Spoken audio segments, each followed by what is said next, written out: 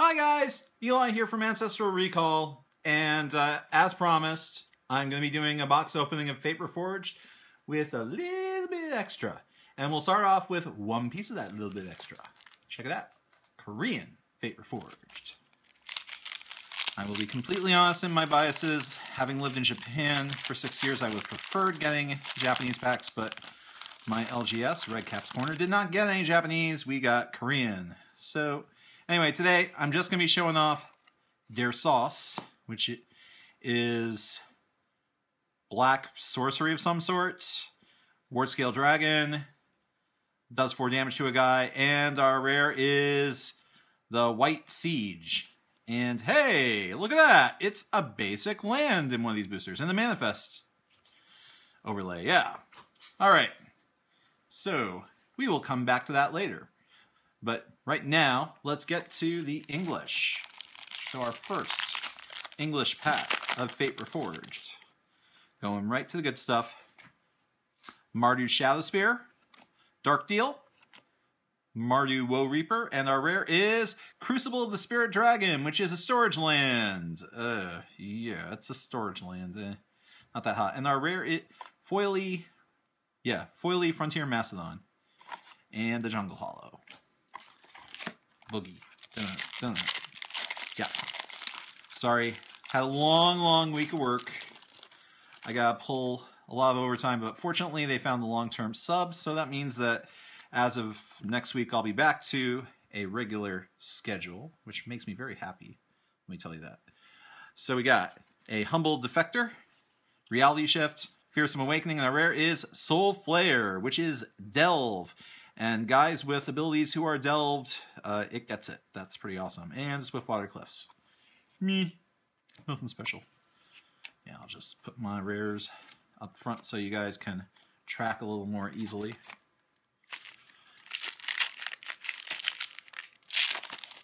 In camera, you guys want to see this, right? I mean, you guys like to see the destruction of plastic. So we got Grave Strength, Pilgrim of the Fires, Light Form, and Silumgar, the Drifting Death. Flying, hexproof, and he makes things a little bit smaller. And this guy beat the living tar out of me in the pre-release when I was playing Abzan. And the Tranquil Cove. Yeah, so opened 6 packs earlier and I got 1 mythic. The Abzan guy, whose name I can't remember because it wasn't in English. The Figure of Destiny guy. So I got him in Korean. Anyway, Abzan Kingard, Shifting Loyalties, Frostwalker, and a Sandstep Mastodon, who bolsters 5 and, yeah, reach. That's pretty cool. And the Foil Vaultbreaker. And hey, a Flood Strand. Ding, ding, ding. That's 2 Flood Strands I've opened today, because I got a Korean one and one of my earlier Korean packs. Yeah, when I couldn't leave the store without opening something, so I opened 6 packs of Korean. Southern Reclamation, Winds of Qualsiama, Ward Scale Dragon, and Whisperwood Elemental. Ooh, hotness, mythic. So you got a Manifest at the beginning of your end step, and you can sack it to give face-up non-token guys further Manifest. That's saucy. Saucy, saucy. That's exciting. That's our first mythic out of the box, hopefully of many. Whoopsie. So, jumping ahead, we got Rage Form, Merciless Executioner, Orc Sure Shot, it's the Sure Shot, and Mastery of the Unseen. When the perm you control is turned face up, you do half of the congregates, and you can manifest. That's pretty cool. Alright, yeah, that's nice to have, nice to have. It's a pretty powerful card, I'll say that. And limited. I don't answer. But yeah, an EDH, yeah, that could be tons of fun. In a less high octane format of EDH anyway. It's too big for tiny leaders. Shockmaw Dragon, Channel Harm, Hued Stone Retainers, and Dragon Scale General. All bolster all the time. Pretty good stuff. And the Monk token. Alright. That's cool.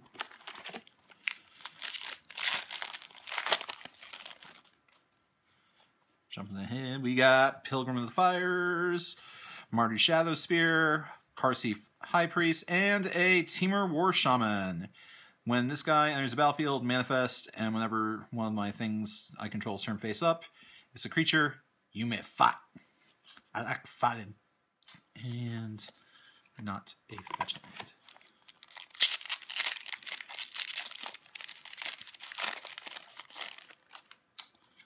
I'm not good at opening boosters. I mean, just the physical action. Lotus Eye Mystics. Oh man, it has Lotus in it. That name just excites people. Ruthless Instincts, Fascination, and Flame Rush Rider. So when this attacks, put a token into play, attacking. That's a copy of another attacker. But it can't be this guy. Yeah, that's cool. That's cool. Gonna move my shoulders a little bit. Oh. Friday, the end of the work week. Such a grind it's been. But my job's not grindy, it's very creative. Grave Strength, Pilgrim of the Fires, Light Form, and Scroll of the Masters. When you cast a non-creature card, put a lore counter on this, and you can pump guys based on lore counters. Ugh, this is not a very good card. I mean, it might be okay in limited, but not my cup of tea. But yeah, sure, it's flavorful for Jeskai. I suppose the Vorthoses might want to use it in a deck based on the theme of mastery. And there's nothing in the world wrong with that, so that's cool. Alright, so we got Mind Scour Dragon, Neutralizing Blast, Cash Defenses, and Archfiend of Depravity. Flying at end of each opponent's end step, they have to sack down to 2 creatures. Ooh, a foily Thornwood Falls and a Jungle Hollow.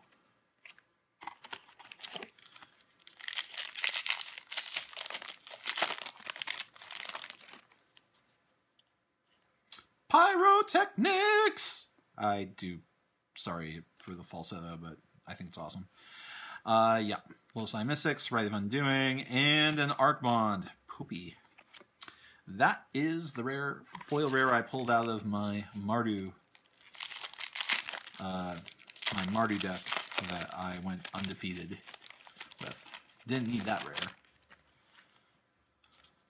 So we got Rage Form, Merciless Executioner, the Orc Sure Shot, and Atarka, World Render. Flying Trample, and Double Striking Dragons. Double Striking Dragons is pretty awesome. I wonder if you can call one Jimmy, you can call the other one Billy, and they'll go and fight some guy with a gun to go get Marion. Dragon Rage. Ugh. Bloodfire Enforcers. Meh. Teamer Sabretooth is a very strong limited card. And Wild Call. Manifest top card of your library and put some counters on it. And we got a foil Renowned Weaponsmith. Meh. That guy is not a very strong card and loaded. Unless, I mean, who knows? Maybe the next set is going to have a ton of artifacts. I personally think maybe that's setting up a heavy artifact theme next year. Or, who knows? Who knows? Grave Strength, Mind Scour Dragon, Friendly Fire. I'm really not good at holding these boosters. And Kolagon, the Storm's Fury. So the dash is quite powerful. The ability is sweet. There's nothing in the world that's wrong with this card. I feel like, yeah, you might even see it in a couple standard decks, maybe Mardu token decks. Although the Mardu Strike Leader, the guy who makes 2/1 tokens, but they don't come out into play attacking, that's not quite as saucy. Anyway, Lotus Eye Mystics, Ruthless Instincts, Fascination, and Outpost Siege. So this can either give you a Chandra-like free card. It's Elkin Bottle. It's Elkin Bottle. Yeah, I'm old school. I can call that. Or you can have, whenever things die, ping something. That doesn't feel very dragony to me. That seems more Jund-like.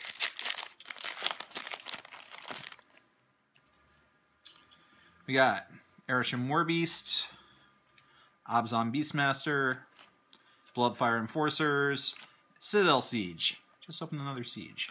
Meh. Whatever. And Foil Pressure Point. Come on, I want Ugin. I want those white mythics, because those are amazing. Yeah, I know. I told you guys when I was opening up boosters, I might be a little whiny about this. Yeah, when I'm just opening boosters and I'm not thinking about draft, I might get a little emo. Battle Brawler, Hero's Blade, Airship Warbeast, and Torrent Elemental. Yeah, this guy. So when he's fine when he gets delved, in that you can kick him out in that sense. But yeah, attacking and tapping all creatures defending player controls, that's a powerful ability. Hey, let's face it, this is actually a quite strong card in Limited. Don't worry about all that extra text. That is no joke. In Standard, I am highly suspect.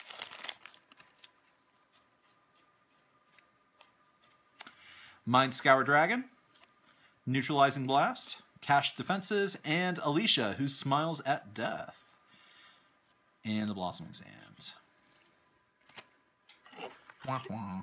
I had Alicia at the pre-release, and yeah, she did the business. The best thing she brought back was the 2/2 goblin that makes more goblins. Fruit of the First Tree, Ugin's Construct, another Battle Brawler, and the Flamewake Phoenix. Flying, haste, attack each turn when able. Okay, I don't think it's as good as Chandra's Phoenix, but it's still well within that pedigree. And hey, I like creatures with power 4 or more.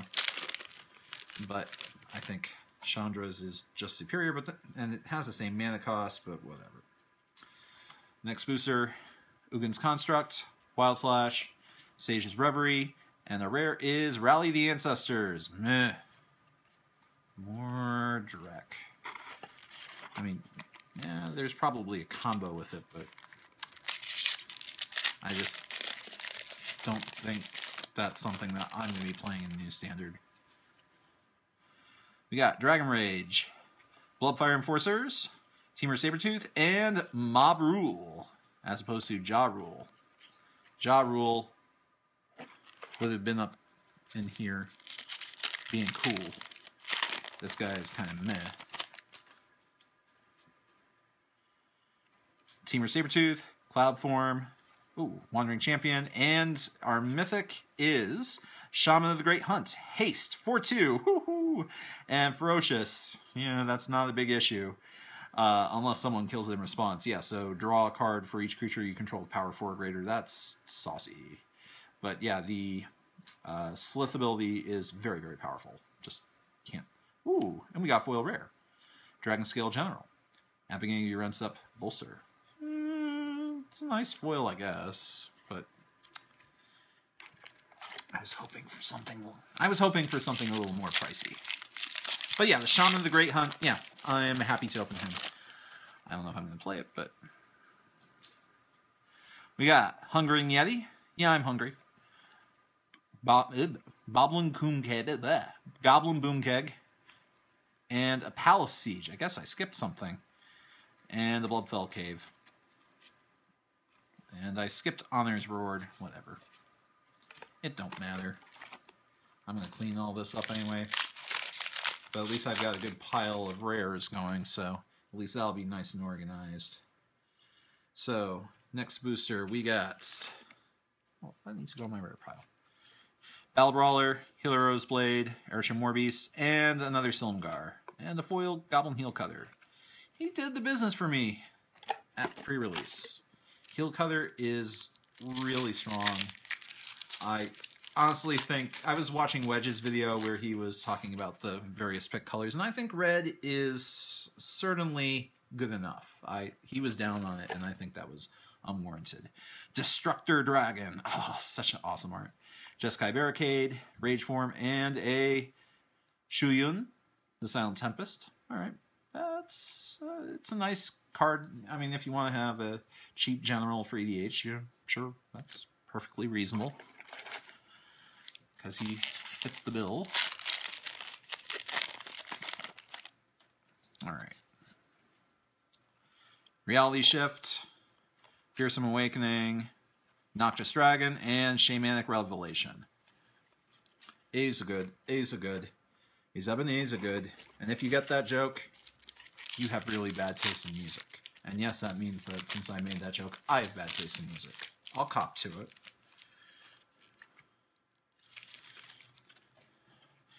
Ugin's Construct, Wild Slash, Sage's Reverie, and a Monastery Siege. So you can draw a card and then discard a card, and you can make yourself harder to target. And a Windswept Heath. All right. Yay! I could use an extra one of those. That's pretty nice. Although, actually, what I'm missing, I need 1 Wooded Foothills and 2 Bloodstone Mires. But, whatever. Those are hard. The Strands is higher value, so I'm sure I can just trade into the ones I want. Neutralizing Blast, Mardu Woe Reaper, Diplomacy of the Wastes, and a Soul Flare. Another guy like this. Getting down close to the dregs of the box. Looks like I got 6 packs after this. But I am working in all haste, because time is money. Sibsig Muckdraggers, Abzan Kingguard, Vault Breaker, and Warden of the First Tree. Yeah, okay, this is a mythic. I wasn't sure, because this is the foil I pulled out of my pre-release pack for Abzan, and I thought it had just like a regular rare stamp, not a mythic stamp. So I was under the delusion that it was just a regular rare, but I stand corrected. Although I opened it, and I opened a Korean one too, but I thought to myself, wait a second. You know, Korean cards often have misprints in relation to the English ones. Honor's Reward, Hungering Yeti, Goblin Boomkeg, and Sage Eye Avengers Prowess. And when this attacks, you can bounce a guy to its owner's hand if its power is less than this guy. This is... I love repeated bounce. I mean, if you can stick this on the table... This is serious business. Yeah, it is no joke. I think that's quite strong. So yeah, that's pretty cool. Have yet to open an Ugin, and that saddens me. But I suppose I shouldn't complain too much. I got a couple mythics out of this so far. Winds of Kalsisma, Ward Scale Dragon, Humble Defector, and Frontier Siege. Another siege. I don't need another siege. Got way too many sieges in this box. I mean, they're fine cards for limited, but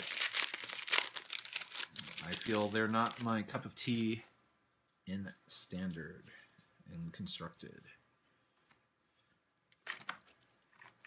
A little bit of a cascade over here. Mardu Shadow Spear, Karsi High Priest, Southern Reclamation, and Yasova Dragonclaw. She is pretty darn strong. I'm actually happy to get her. I think that she will definitely be a card, you know, a couple bucks. And she is a nice little general for people on a budget. Snow Animar. Or Copy Dude. But Copy Dude's... Well, Copy Dude's pretty cool. Yeah, I just give cards nicknames when I can remember. Misfire Adept. Elite Scale Guard. Dark Deal. And Crux of Fates. Crux of Fates. Man, this card, so good for me at the pre-release. Along with Dash Guys. I mean, that is just 2 peas in a pod. So I dig that the most. Coming up next, we got Reality Shift, Fearsome Awakening, Noxious Dragon, and Temur War Shaman. Yeah, it's this guy again. Okay. Last, English Booster, and then I break out 3 Korean. We got, and then you'll really hear me start just messing up names. So I don't read Korean. Lilith's Mystics, Rite of Undoing, Pilgrim of the Fires, and Mardu Strike Leader. When this attacks, put a 2/1 warrior onto the battlefield, and it dashes. Alright, yeah, that's okay. And a Temur Rune Mark. Alright. All in all, didn't get any of the white mythics, didn't get Ugin, so I'm just a touch disappointed. But let's see what this Korean pack offers us. So we got Merciless Executioner. Ooh, I'm good. Red Dragon. Something. Sorcery, or I don't recall having seen this card. It just doesn't stick in my brain. And it's another siege. It's Red Siege. And the green-white life gain land. Wah, wah. Come on, guys. I want a new game. Please, pretty please. I'm getting desperate here. I had a few good mythics, but... We got 2/1 Soldier Boy, Orc Sure Shot. This is the enchantment that makes things hard to block. And we got that rushing dragon, the raiding dragon, the dashing dragon, the guy who does things. Yes, the Warden of the First Leaf I just call Guy. I call him Guy of the adjective noun. I just cannot remember his name for the life of me. We got a guy who goes for artifacts, Cloud Form, Picky Guy, and a Tarka. Wah, wah. All right, so let me pause for a moment, and I will get my rares and mythics in order and just talk about the highlights. So see you in a sec. So the recap. Here's the stuff I'm happy about. I got 4 mythics out of the box. While none of them were super saucy, I mean, Tauren Elemental, it's close to bulk. Shaman of the Great Hunt, pretty darn awesome.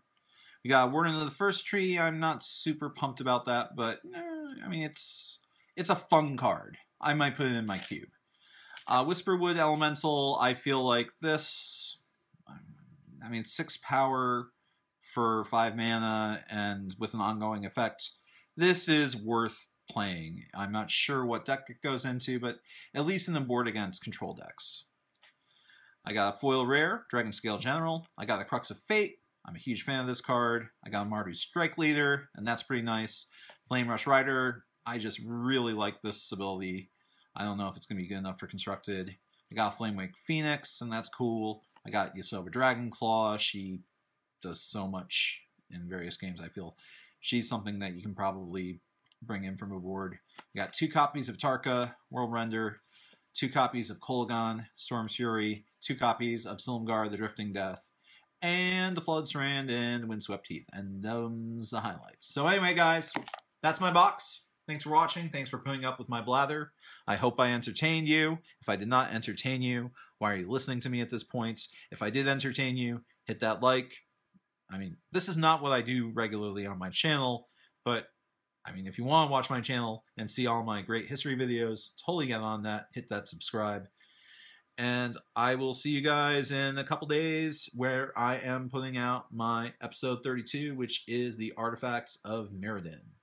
So I hope you guys enjoy that because I have worked a ton. I enjoy writing them. I enjoy shooting them. I mostly enjoy editing them. I mostly enjoy editing. Editing is, of course, the thing that takes the most time. But anyway, guys, hope you've enjoyed this. Peace out.